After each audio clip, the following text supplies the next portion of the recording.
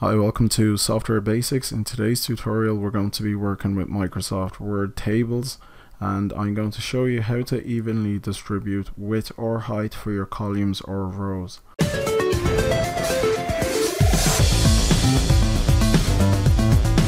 So as you can see, we have a table with 3 columns and rows.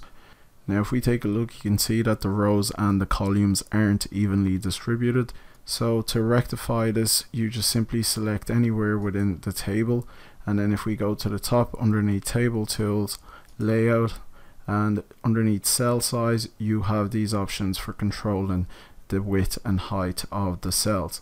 So specifically we can use these two buttons here, Distribute Rows or Distribute Columns. Now if we want to distribute everything evenly within the whole table, you can just go to the top, select the drop down arrow and highlight the whole table. If you want to start off with the rows, you can hit Distribute Rows. It will choose the right size to distribute them. As you can see, all the rows are evenly, the height are even, and if we want to distribute the columns, just do the same with columns. Now it doesn't have to be automatic, however if you want it to fit nicely on your Word document, that's the way to go. But if you want to manually input the size yourself, you can do so.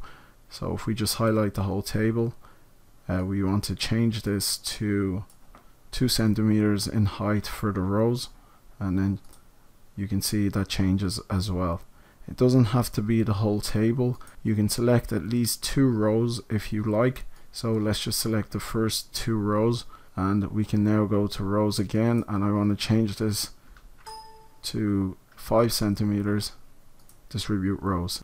So as you can see, this only applied to the first 2 rows. So that's pretty much it for the whole tutorial. It's very simple to do. You can get creative with this, and as well it makes your whole table organized.